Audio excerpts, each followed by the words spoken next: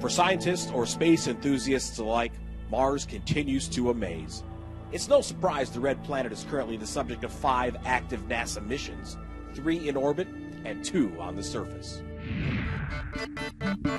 And liftoff of the Atlas V with Curiosity, seeking clues to the planetary puzzle about life on Mars. You've probably heard of Curiosity, NASA's rover studying the geology and climate on the ground. Now, NASA's 6th mission, MAVEN, is hoping to study Mars from above and answer a 4 billion-year-old question: what made the 4th planet from the sun turn red and barren?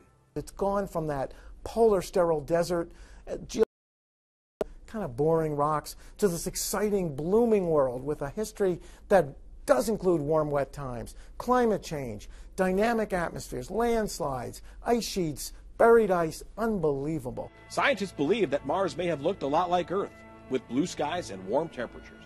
We do believe that Mars at one point had liquid water, correct? Absolutely. Evidence in the rocks from Curiosity is literally unassailable.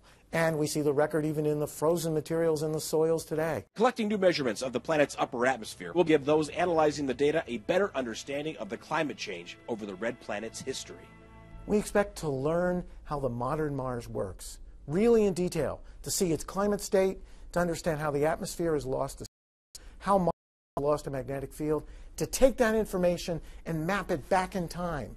The journey will be long. MAVEN will have to travel 10 months and millions of miles before reaching Mars's orbit. But NASA says the journey and MAVEN's $671 million price tag are worth it, especially if MAVEN can help unlock the big question: did life ever exist on Mars? Chad Myers, CNN, Atlanta.